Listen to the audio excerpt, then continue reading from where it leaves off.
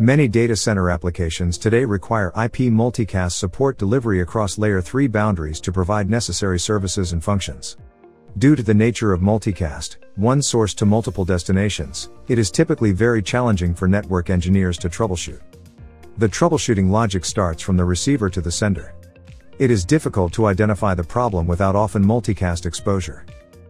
Nexus Dashboard Insights provides detailed statistics and state information of PIM, IGMP, and IGMP snooping protocols to monitor multicast control plane and data plane health. The Protocols option in the Browse menu displays PIM, IGMP, and IGMP snooping protocol summaries, such as the number of domains, interfaces, anomaly score and other multicast components. The Filter option provides the protocol to filter on PIM. You can expand to see for more PIM protocol details for any of the nodes. The General Information section displays the anomaly score, node, protocol, number of domains, interfaces and groups. The Trends section displays the errors and the breakdown of errors related to PIM for a specific node. The Multicast PIM Domains section displays information such as tenant, VRF, admin state, and rendezvous point addresses. It also shows the interfaces that are enabled with PIM, including the interface name, tenant name, IP address, designated router address, neighbor addresses, and errors.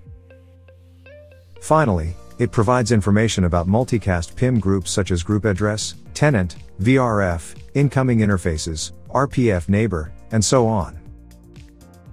PIM-related issues are also displayed for that particular node in the Alerts tab. Similarly, for protocols IGMP and IGMP snooping, general information, trends, IGMP instances and multicast groups can be displayed. Nexus Dashboard Insights can also display multicast data for interfaces. Select the interfaces under the Browse option to verify the multicast data. Then select any of the interfaces.